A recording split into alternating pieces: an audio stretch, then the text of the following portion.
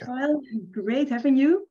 It is a pleasure to introduce Carl Serniak, team lead at MIT Lincoln Lab and in the Engineering Quantum Systems Group at MIT. You're an expert, Kyle, in the field of superconducting qubits, researching a wide area of phenomena, design and control of noise-protected superconducting qubits, understanding and mitigating the effects of non-equilibrium quasi-particles in superconducting devices, using quantum circuits to probe new material systems, and on and on. Before joining MIT, Kyle was at Yale University, where you worked in Michel Devoret's group, and before that at Florida State University. Now we are really excited welcoming Kyle to give the introduction to superconducting qubits. Please take it away. Thank you. Thank you so much for that very nice introduction. Before getting started, it's absolutely worth thanking all of the organizers for putting together this wonderful series of talks, this wonderful program throughout the summer that's able to reach so many people. That's really impressive. And I'm really excited to be able to contribute to that. So yeah, today I'm really excited to share with you a little bit about the field that I work in, called superconducting qubits. So let's just get started. There will be many talks throughout this program on different what we would call hardware modalities for quantum computing. And what that really means is that the sort of base, the fundamental building blocks of all of these, of any sort of future quantum computer, it relies on some actual physical quantum system that can be controlled and manipulated in order to do computations. And there are a wide variety of those types of systems that are currently being pursued by our research community. There are some that really evoke a picture of sort of quantum systems that you would think to be, oh, that's obviously going to behave quantum mechanically. So there are systems that rely upon the spin of trapped electrons or the motional states of atoms or ions that are trapped in some energy potential landscape. And those are really easy to understand as sort of real quantum building blocks, things that are going to exhibit quantum behavior that you could imagine to be useful and harnessed for quantum computation. But there are a few other hardware modalities that rely on quantum effects that are manifested sort of through engineering. So by tuning parameters of some physical system such that they're able to exhibit quantum mechanical phenomena. These sort of, we would maybe call them engineered quantum systems, are also really intriguing, pathways for realization of quantum computation, because they give a lot of flexibility. They give a lot of flexibility in the quantum systems that one can design and engineer, and as well as their properties. And so superconducting qubits, semiconductor qubits, and photonic qubits are all kind of in that camp.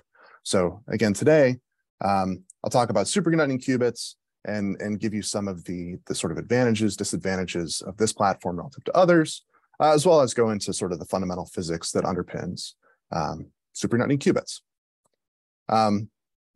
So as I mentioned, like one of the main highlights of superconducting qubits is that it's an engineered quantum system. And as I'll share with you throughout this talk, what that means is that a lot of the parameters, a lot of the features of the individual quantum systems that we use for computation can be tuned by choices, either in the way we construct the qubits. These are physical construction. You can go into a clean room and make these things however you want. And that's something that's really powerful. Another thing that's really powerful is that superconducting qubits can largely leverage components that are commercially available.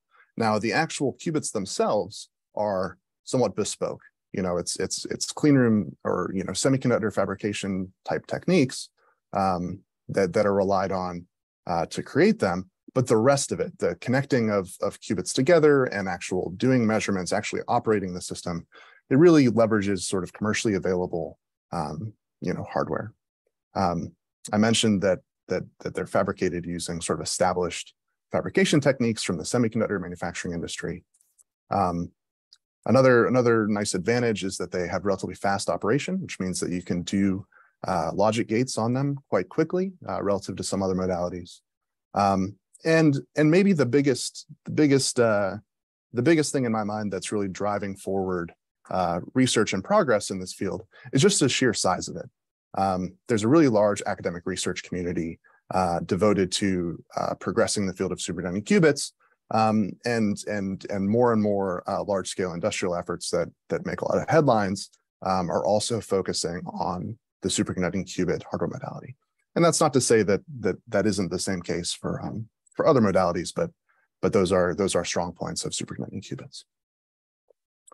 And so throughout this talk, we're going to focus on, again, superconducting qubits as a physical architecture for quantum computation, and the sort of requirements for that to be successful are outlined in what are known as the DiVincenzo criteria. So in order to make a quantum computer out of some physical quantum systems, you need to be able to put a lot of those quantum systems together with well-characterized qubits. You need to be able to initialize. You need to know what the state of those qubits are to begin with in order to do some algorithm. You need to be able to do operations on them before you lose the quantum information. So, as I'm sure has been discussed in many other talks, quantum information is a little bit fragile. So the name of the game, especially in superconducting qubits, is actually prolonging the lifetime of quantum information. So if you can prepare some interesting quantum superposition state, let's say, how long will that persevere before something in the environment perturbs it such that you lose that information? Once you have that requirement fulfilled, you need to be able to do all of the quantum logic gates that you would need to do a computation. And then at the end of an algorithm, you need to be able to actually read out all those individual qubits. And so throughout this talk, we'll touch on basically all of these points. And so to maybe start with a little bit of physics, we can talk about harmonic oscillators. And there's a funny joke in physics that most physical systems are basically either harmonic oscillators or they're basically spins. And funny enough, superconducting qubits, depending on the time of day and the way we're talking about them, well, we describe them as both. But to start, we can think about harmonic oscillators, which are characterized by as a physical system where the energy of the system kind of oscillates back and forth between being stored in kinetic energy and being stored in potential energy. And there's some really archetypical examples of this, like a mass on a spring, where the spring will bounce back and forth, and converting, whether the spring is compressed or extended. That's when it has a lot of potential energy. When it's moving, when the mass is moving quickly, in the middle of that range, it has a lot of kinetic energy. Basically, the exact same thing is true for a pendulum. So when you have a pendulum or swinging on a swing set, when you're at the apex of your trajectory, you have a lot of potential energy. Then as you move fast through the bottom, all that potential energy is converted to kinetic energy. But more relevantly for superconducting qubits, we're interested in the behavior of a different type of harmonic oscillator, what is called an LC circuit, a circuit that's characterized by just having a inductor in parallel with a capacitor. And this is the sort of electrical circuit analog of these other types of harmonic oscillators. The energy is stored, the potential energy is stored as sort of flux in this inductor, and the kinetic energy is stored by the swashing of voltage across the capacitor. Okay, and so you can ask yourself, well, this is just an electrical circuit. Why would that ever behave quantum mechanically? We have these sort of LC oscillators everywhere. You have them on your phone. You have it in any sort of filtering scheme that you would have for any electrical circuit. It has these types of things. But in reality, what we need to remember is that anything can really be quantum. There's nothing fundamental about any physical system or any sort of broad strokes physical system that precludes it from exhibiting quantum mechanical behavior. And if you have any experience from quantum classes, you've actually solved the harmonic oscillator in sort of like a position and momentum basis. Hopefully that's familiar to many of you. And very much equivalently, you can solve it in a basis that's described by voltages and currents in the circuit. And so because we're physicists, we like to use dimensionless quantities. And in a superconducting circuit, what that means is that the voltage can get mapped to a charge, which gets mapped to a number of Cooper pairs, which is dimensionless. Cooper pairs are the charge carriers of a superconducting circuit that describes sort of the capacitive bit of the circuit. And then instead of thinking about currents, we do some variable transformations to get to something called the superconducting phase, which, if you're familiar with superconductivity at all, superconductivity is characterized by a sort of macroscopic wave function where all of the Cooper pairs are kind of behaving in the same way and can be described by a superconducting phase. And so going through the math, don't worry about all of these details really. This is just to show you that you can indeed write down a Hamiltonian or a quantum description of an LC oscillator that at least could belong in a quantum textbook and be described quantum mechanically.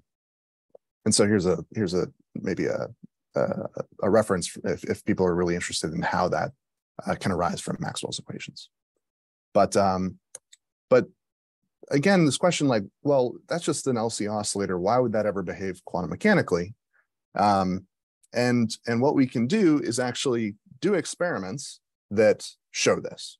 And really what the reason that I'm showing you this plot is that it's showing direct evidence via a measurement of the quantized nature of excitations in a superconducting LC oscillator, where the peaks here represent the number of energy quanta that are stored in this circuit. The distribution here may mean something to some folks if you're familiar with driven oscillators and coherent states is what they're called. But so this really brings up a fundamental question of like why can this thing that you could make in a little circuit at home, why would this behave quantum mechanically?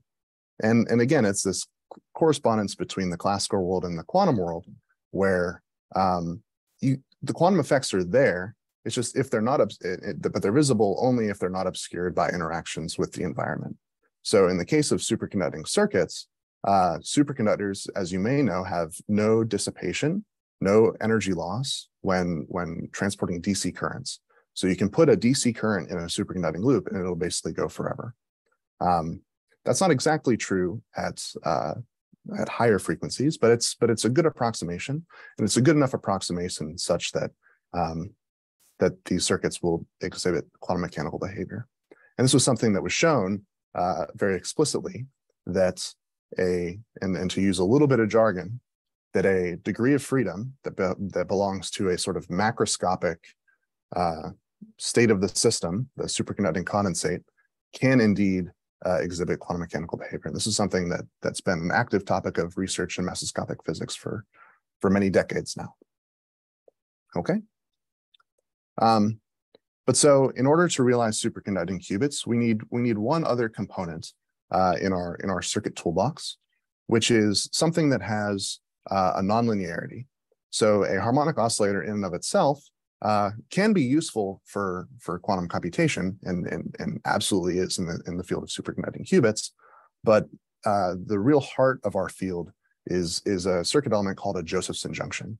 And Josephson junction is really just two superconductors that are barely separated by some kind of insulating region that we call a tunnel barrier. And so if you have two superconductors that are coupled just enough to let some current through, some tunneling across this tunnel barrier, another quantum mechanical effect, you can realize what amounts to a nonlinear inductor. And so that is something that we employ in superconducting qubits in order to make these circuits controllable in ways that we know how to control. So this is an SEM image, a scanning electron micrograph image of a Josephson junction. This is actually one that I made in graduate school, where this little overlap region, and let me get my laser pointer so that you can see. If you can see here, there's a little bit of an overlap region, and that's actually where the Josephson junction is formed. And then there are two leads connecting it to the rest of the circuit coming out on either side. So these are very small. These are on length scale, like they're length scales of 100 nanometers or so in all dimensions, which is really, really small and requires some sophisticated fabrication techniques to make. In this case, it's called electron beam lithography. So once we have that in our toolbox, once we have Josephson junctions in our toolbox, what we actually can do is just replace that linear inductor of an LC oscillator with a Josephson junction, which serves to separate the spacing between levels in the harmonic oscillator. And this is actually something that's really important. It describes the anharmonicity of the qubit, which sets a speed limit on how fast it can operate. We'll go into some more detail on that later. But really, this simple thing, so taking a harmonic oscillator, changing one component from an inductor to a Josephson junction, this is what we would call a transmon qubit. And this is by far the most popular superconducting qubit that exists. And it's a qubit where the properties are tunable basically by the value of this shunting capacitance, and then some properties of the Josephson junction. In a practical sense, it's really the size of the Josephson junction that sets the parameters. This relatively simple electrical circuit is, again, the most popular superconducting qubit that exists. So it's something that even though it's this circuit that like maybe will behave quantum mechanically, maybe won't. It's in some sense a miracle that it is so simple that and that so much progress has been made with these simple devices. Kyle, could you briefly stop sharing and reshare? A few people have difficulties seeing the advancement of slides. Oh, okay. Yeah, sorry about that. Especially on Linux PCs. That's interesting. Let's try it again. Yeah.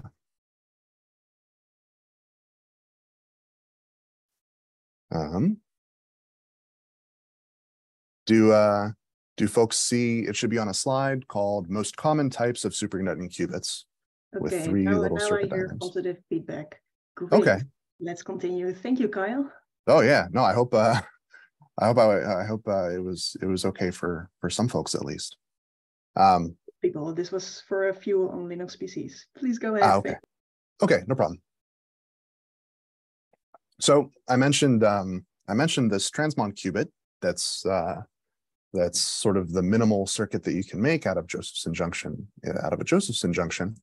But there are some other really popular types of superconducting qubits, although transmons are the most popular. There's something called a flux qubit, which then adds a couple of other Josephson junctions to make a loop. And then there's something called the fluxonium qubit, which really combines the three circuit elements that we tend to use in these devices: capacitors, Josephson junctions, and inductors,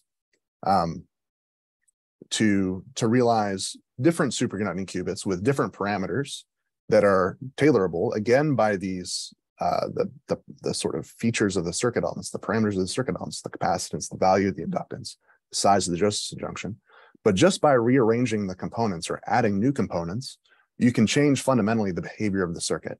And so I'm not going to get into the detail of this in this talk, but this is something that's a really active area of research where folks are trying to encode information in different degrees of freedom of these circuits, and looking for ways to do that such that it's less susceptible to errors.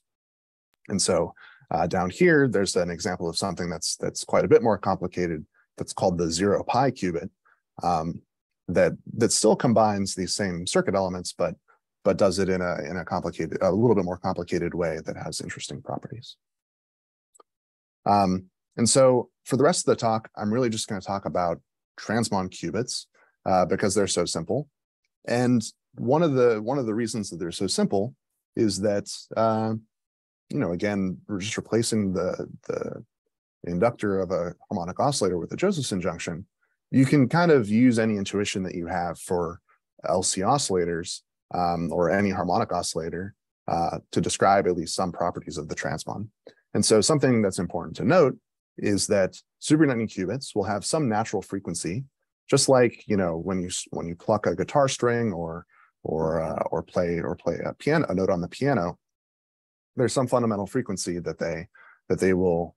I hesitate to use the word resonate because it's not exactly the same as that, but there's a fundamental frequency that they will interact with, and this is tunable by those parameters. So for some energy scale, superconducting qubits, or at least transmon qubits, work at about 5 gigahertz, which is pretty fast. This is what we call like a microwave frequency on the electromagnetic spectrum, and it's important to note that by choosing different aspects of the circuit, again, those parameters of the device, the features, the fundamental frequency, and other properties are engineerable. And so to put it in context again, so microwaves sort of live in this region of the electromagnetic spectrum. It's relatively low energy compared to things like visible light or ionizing radiation, such as X-rays and gamma rays. So it's not something that's really visible, but it is really useful in telecom and other technologies. So again, I mentioned transmon qubits kind of live at 5 gigahertz, but other superconducting qubits use a wide frequency spectrum from, let's say, 100 megahertz to 10 gigahertz. To put it in context, your microwave oven specifically uses 2.45 gigahertz, so kind of right in the middle of that range, funny enough. 4G and LTE cell service also uses a very similar range. But it's interesting to note that 5G is, and as sort of telecom technology improves, it actually gets a higher and higher frequency, just as a little aside. And so revisiting this transmon circuit, we can tune parameters of the device to change the properties of the circuit. And the way that we do them is actually, we don't actually, buy a capacitor from a store and plug it into a chip and a Josephson junction and plug it into the chip. We fabricate it on a wafer scale fabrication. But before we get to that, we'll spend a few minutes of talking about what the actual sort of quantum states of this qubit actually are. And so one of the maybe downsides of these engineered quantum systems, at least in some cases, is that the underlying quantum states that describe the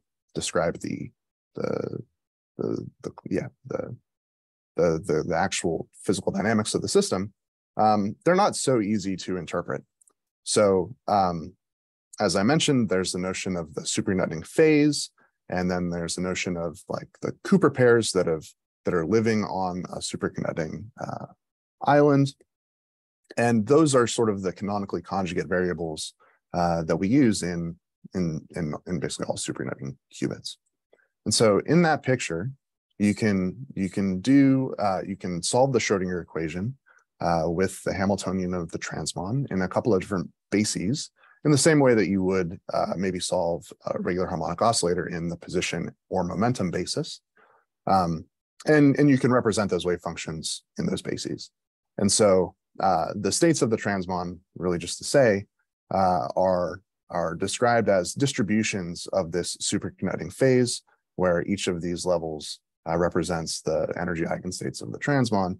And then equivalently, because they're canonically conjugate variables, you can represent it as a distribution of the charges. So this is the, sorry, these are flipped. The one on the left is the first excited state, and the one on the right is the ground state. you can solve these pretty easily if you have familiarity with numerical techniques in Python or Mathematica, so on and so forth.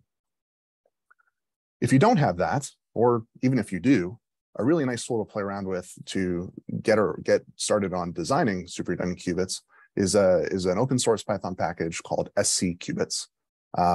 It's a Python toolkit that even has a GUI that's built in that allows you to sort of tune the parameters of some popular superconducting qubits, including transmons and fluxoniums and so on. And it sort of returns all of this in a nice, easy to digest way. I won't get into too many of the details of this like device tunability aspect because it's not necessarily relevant for folks just getting introduced, but it's worth noting that just by changing parameters of the circuit, we can engineer some sensitivity or insensitivity to various like deleterious effects of the environment. And so in transmon qubits, just to get it out there for folks who may be a little bit familiar, there's a problem that has been solved related to noise from just noisy charges oscillating in the environment. And by changing the ratio of the parameters describing the Josephson junction and the capacitor, this energy scale EJ and energy scale EC, by increasing that ratio, you can suppress sensitivity to that type of error. Okay, maybe that's a good point to pause and see if there's any questions on the first bit of the talk, because that's kind of the baseline background of superconducting qubits, and now I'm going to start talking about how we interact with them, what they look like, in real life, so on and so forth. Everyone has done a phenomenal job explaining the answers to each other, so please continue. Awesome, great. Glad to hear it. So something, in building up a quantum system, you need to be able to read out the state of the qubits. We do that by coupling the superconducting qubit to a harmonic oscillator, a superconducting resonator that's made using the same materials on the same chip typically. And there's a simple interaction Hamiltonian that one can write down. This is called the dispersive limit of the Jaynes-Cummings Hamiltonian for those interested. And basically when you engineer this circuit, you get an interesting effect, which is a shift of the fundamental frequency of the qubit and the resonator, or the resonator, based on the state of the other system. So if you put an excitation in the qubit, if you take it from the ground to the first excited state, that red resonator frequency will actually shift a little bit. And so that's something that we can measure. So if we send in some microwave signal to look at the transmission through this resonator, or the reflection off of this resonator, what we'll see as a function of the frequency of that signal are two responses depending on the state of the qubit. And so what you can imagine doing is sitting at a particular frequency described by this x-axis here, and looking at the amplitude of the signal that goes through, or the phase. So we're working with now AC signals, which have an amplitude and a phase, and you can use that information to distinguish the state of the qubit. So we actually use these linear superconducting resonators as a critical resource for reading out superconducting qubits. Okay. There's a question, so now that we've built up this quantum system, what does it look like in practice? So we go from a circuit, we pattern it on a chip, and I'll talk about how we do that in a slide or two. We put that chip into a package because there's some wires that we need to connect in order to control and read out the state of the qubit. And the package serves as an interface between the chip and sort of the wiring, the things that you would solder or connectorize to send in those signals. We then put that in a dilution refrigerator. And so this is something that's maybe a disadvantage of superconducting qubits, which is they need to be really cold. And the reason for that is that the qubits need to be superconducting primarily.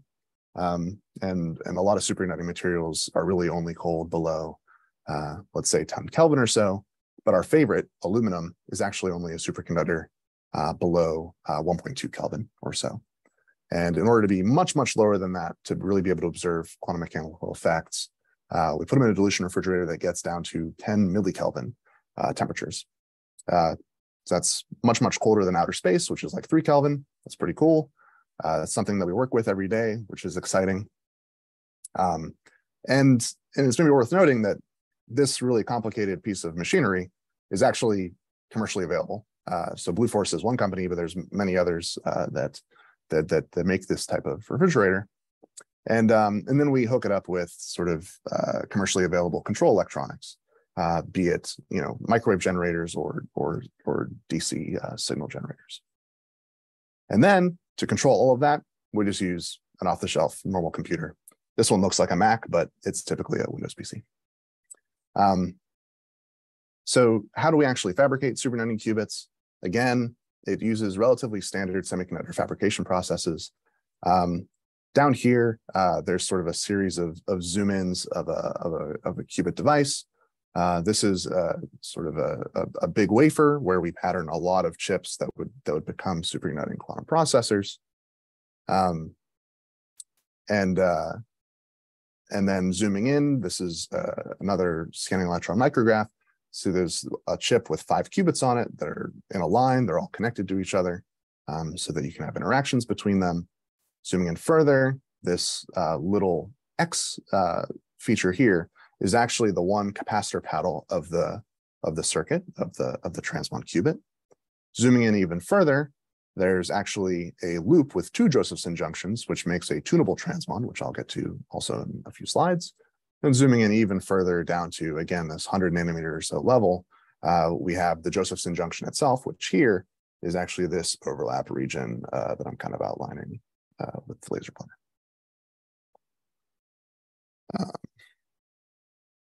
Okay. And so with those circuits, we already made a departure. We made a departure from this idealized drawing of a circuit, which is just capacitors and inductors and Josephson junctions. We put it on a chip. And what this means is that we're not working with what we would call lumped element circuits, which have discrete elements that are capacitors and inductors, working with distributed circuits. And basically any 2 pieces of metal will have some capacitance between them, and any metal wire will have some inductance associated with it. And so it's just the fact that the capacitances and inductances aren't really point source localized anymore in these devices. They're distributed across, some space. And we can actually use commercially available simulation packages to really get at all of the properties that we need. I mentioned the dilution refrigerators. There's a lot of what we would call cryogenic engineering that goes into the operation of superconducting qubits.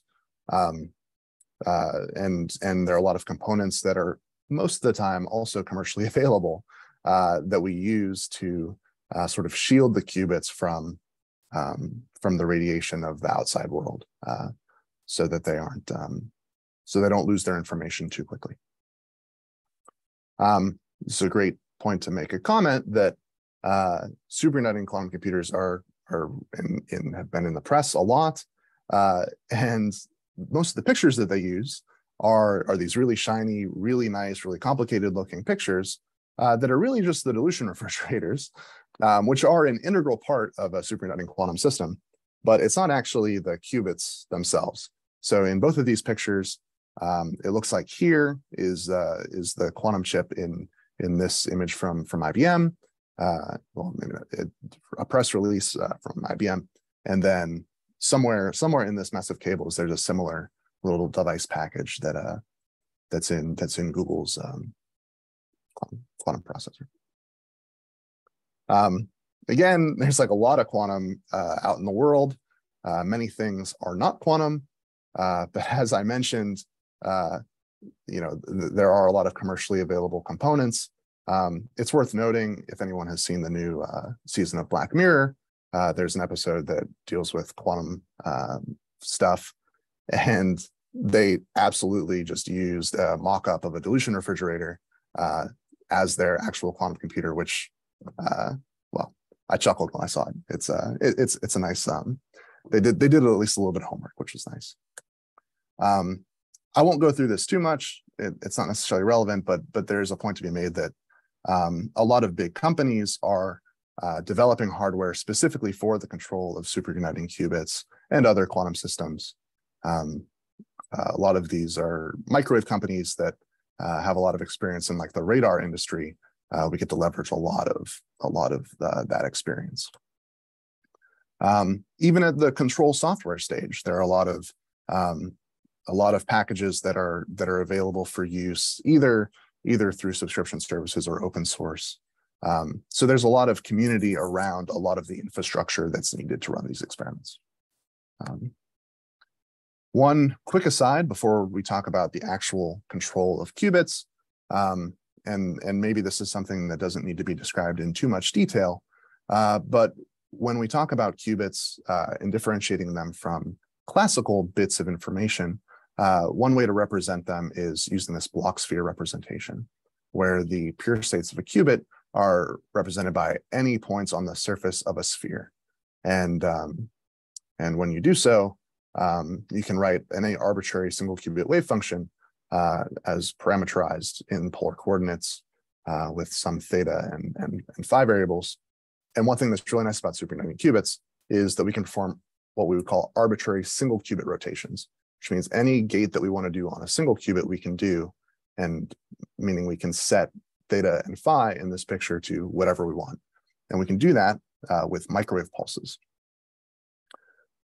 Aside number two is that in practice, we need some tunability of our qubits. We need to be able to turn on and off interactions between qubits. And the way that we typically do that is by engineering a Josephson junction or a proxy for the Josephson junction that is tunable with some external parameter. The most common is making a loop with two Josephson junctions that you can thread some magnetic flux through. That changes the properties of this little element, although it really behaves pretty much like a Josephson junction still. Or something that's been picking up steam but is still in its relative infancy is using different materials to make the Josephson junctions that you can tune just with a voltage. But so this adds another degree of control to superconducting qubits that's really useful.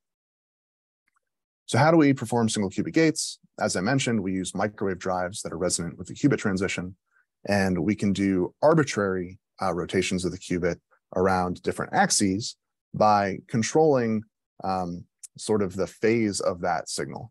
The phase of that signal, or that pulse, can be represented in these quadrature coordinates, which is maybe a little bit too technical for this, but it's worth noting that we apply some pulse envelope to a microwave signal, which then gets into the qubit and allows us to do these rotations.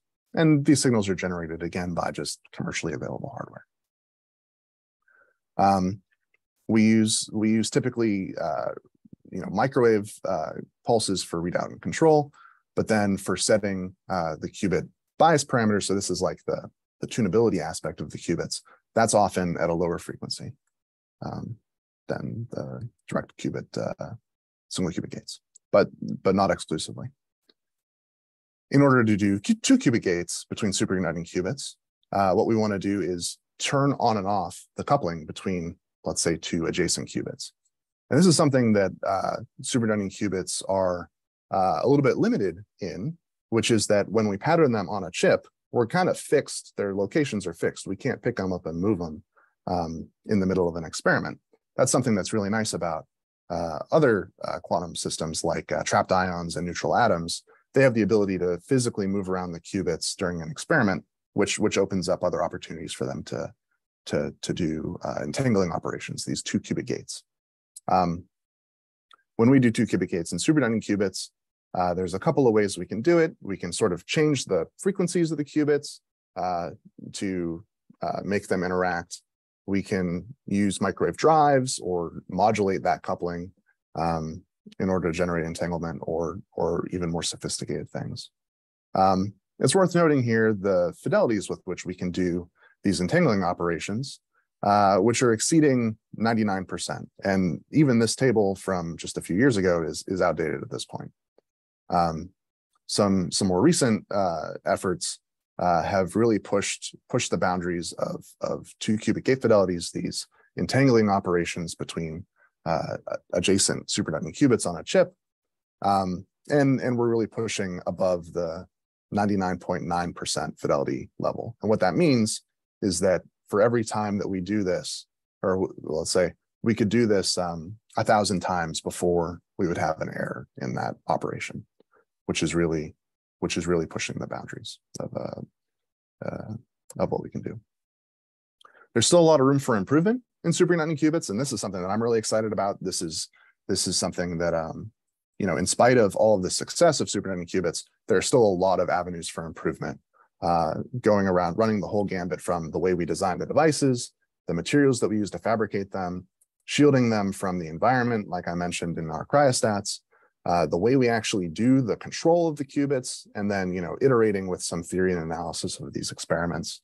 And we like to think that this is sort of a cycle of improvement, but in reality, it's all of them sort of feeding in on each other, which is really interesting. That makes it a really dynamic field to work in.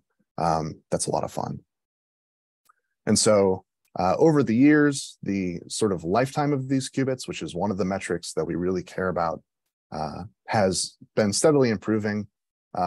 People say that it's been slowing down recently, which is maybe true, but we're really still pushing the boundaries of single qubit performance in sort of all superconducting qubit flavors.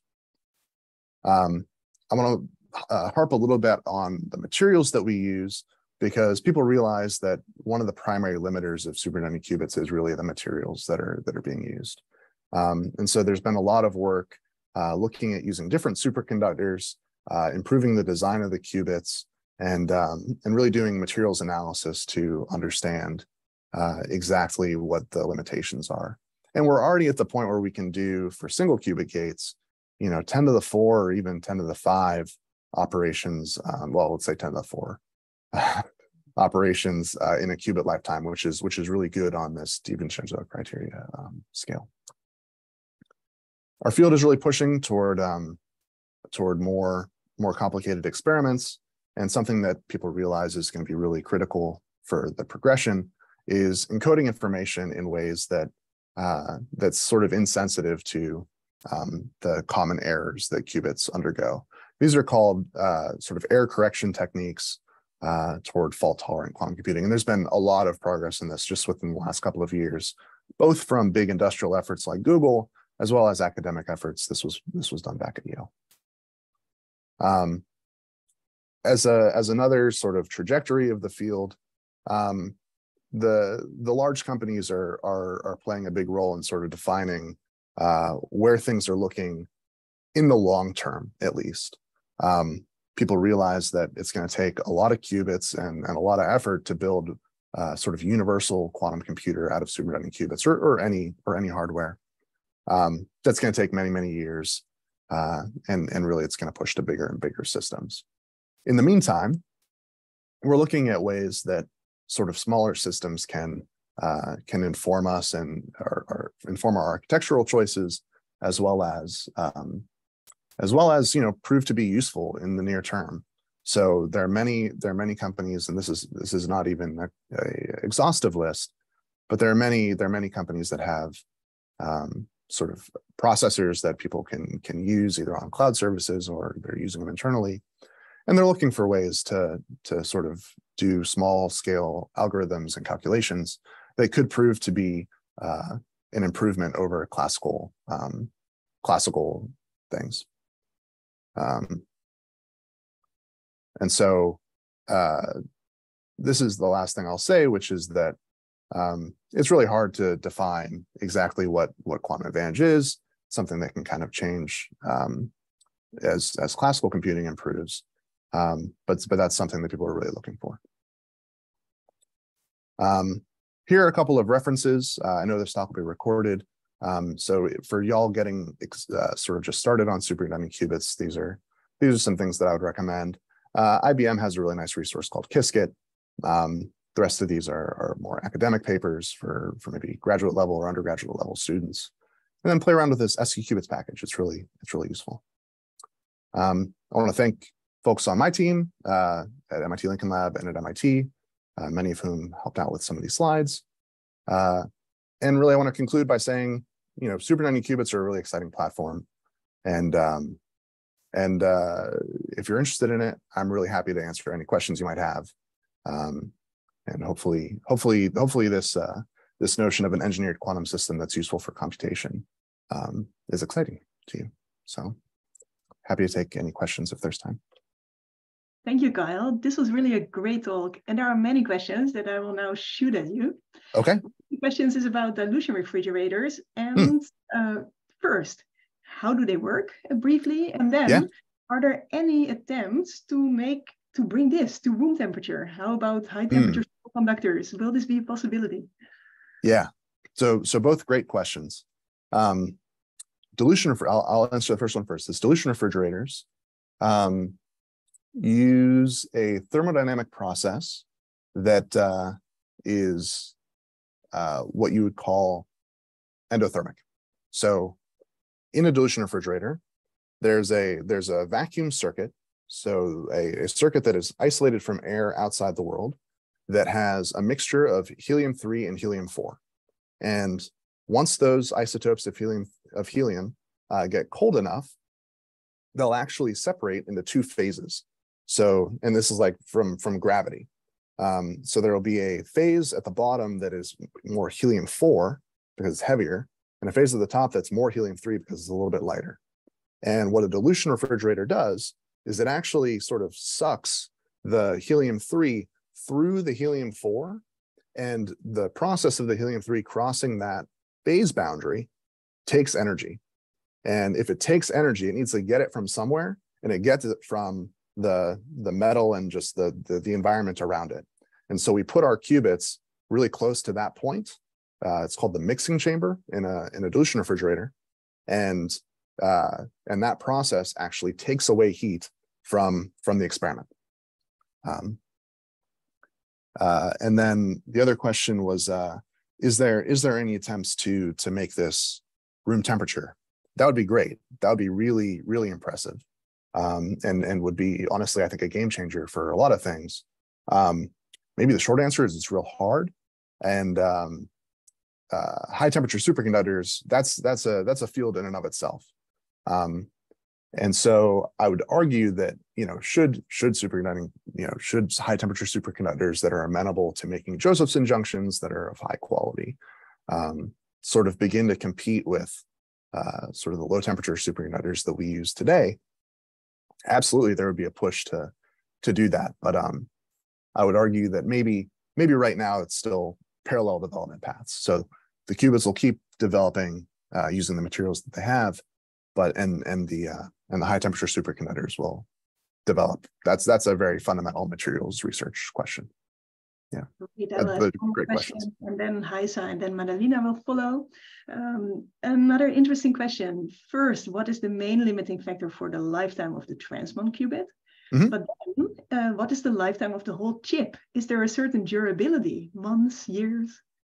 Yeah, great questions. So the primary limiters of transmons are the materials. So when we make a superconductor, it is in principle lossless, like it doesn't absorb energy into the charge carriers because they're all Cooper pairs, and the gap for those excitations is much larger than the qubit frequency. But that's only half the story. So in a qubit, let's say half the energy is stored in the currents, the other half is stored in the voltages. And that's basically this, analogous to a harmonic oscillator. And the materials that we use can have little bits of crud on them. And even if it's not crud and dirt, it could just be sort of defects at the interfaces or oxide layers that sort of naturally grow on these materials that can absorb energy from the qubit. And so a lot of the improvements to superconducting qubits over the last handful of years have been from improvements of the materials and the processing that we use in fabrication. And then what was the second question? It was about the whole chip. The whole chip, yeah. Certain durability. Yeah. So the properties change a little bit over time, but there are ways to mitigate that. They don't exactly go bad. So like we have devices in fridges that are, were made 5 years ago, and they get cooled down periodically, and we test them, and things don't go catastrophically wrong. But they do sort of age. They age over time, but not in such a severe way. Something that is really important, though, is uniformity. So if you make a chip that has a bunch of qubits, they all need to work. Or if they don't need to work, that sort of puts limitations on your, or more of a strain, I guess, on your quantum error correction protocol, which is maybe a related topic. Okay, we have about 100 questions left and 3 minutes. Heisa, what is next? Yes. So after preparing qubits on the given material chips, how do you integrate it with the software that runs the computer? How do you verify that it is working according to its intended purpose? So after the publication, what happens? Yeah, so I didn't get the first part of your question, but I think I can answer the second bit, which is that the information does get transferred between sort of like a quantum channel and a classical channel. And this occurs when we do the measurements of the qubit. That information is now basically a bit. It's called a projective measurement of the quantum system. And so when we do the measurement, it will project the qubit into one of its states, even if it was in a superposition. And that is sort of a way of making the information classical. And so once it gets transported out the fridge into a normal computer, it's all kind of natural, I guess, information sharing. Does that answer the question? Yes, it answers the question. Yeah. Next question by Madalena.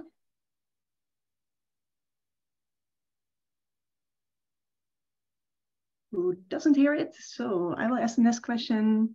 Namely, is it possible to produce a synergy among the different approaches for quantum hardware development, build bridges between trapped ions and neutral atoms and superconducting qubits? Yeah, absolutely. Much of the development of these systems has been not necessarily independent, but not necessarily together. We've been learning from each other, but you bring up a great point, which is that different hardware modalities have different advantages. So some are maybe easier to use to transmit information over longer distances. So like photons at visible frequencies in low loss optical fibers are a great way to transmit information over long distances. That's how we do it, like how we transmit I think it's how we transmit internet signals underneath the oceans, for instance. And that's definitely something that people are working on. They're working on, and really what it relies on is converting from the frequency bands that one hardware modality works at to another. So superconducting qubits work at microwave frequencies, others work at optical frequencies, and there's a whole field of research looking to do what's called transduction, which is taking quantum information at microwave frequencies and converting it to quantum information at optical frequencies in a way that preserves that quantum information. That's a hard problem, but people are definitely working on it. Then, and feel free to unmute Madalena once you're ready. Can you briefly comment on what the new types of superconducting qubits really are? Fluxonium, coax-Mon, how do they mainly differ? Mm-hmm. So they really differ in a fundamental way in what the sort of more microscopic degrees of freedom that the quantum information is stored in are. So all of these circuits, we're using the two lowest energy states of this circuit, which has many energy states as a qubit, but you can engineer a circuit such that that information is encoded in ways that are harder to access by the environment. So talking about, I can mention the fluxonium qubit, for instance. The way the fluxonium qubit works and is maybe an advantage over transmons is it allows you to operate at a much lower frequency than a transmon without sacrificing, in the same way at least, protection against certain decoherence mechanisms.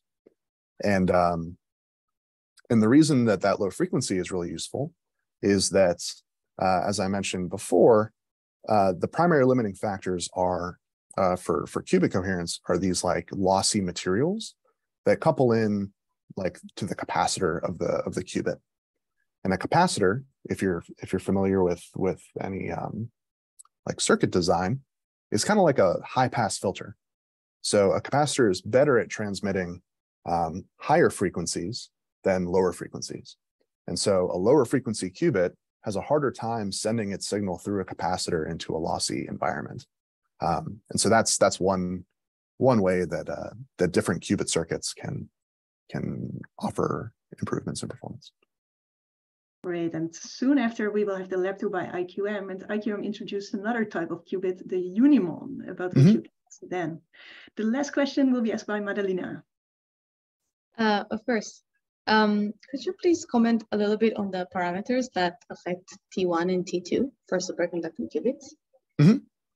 So T1 is sort of by definition related to the ability for the qubit to emit its energy or accept energy from the environment at its like fundamental frequency.